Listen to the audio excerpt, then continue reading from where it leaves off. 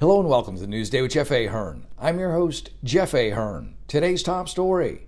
Kim Kardashian just announced plans to launch a private equity firm as she puts the ass in assets. Finally, a private equity firm with a solid Instagram presence. Always a good sign, too, when every news announcement of your new venture has to disable the comments section. Like most websites that she's on, you have to be 18 years or older to use it. But it's not rated X. This one is rated R for retirement. Not that you'd want to put your retirement money into it.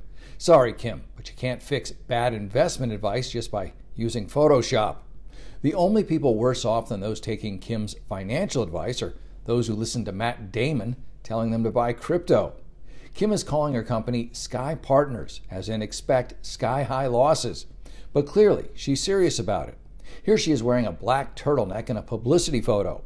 She's a regular Steve Jobs if he had a really big rack and a sex tape. Maybe she will do okay. I mean, she's used to handling very big portfolios. And her double D CD is already perking interest.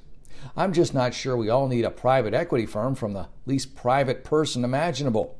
Maybe you should stick to the bed sheets, Kim, and leave the balance sheets to the professionals.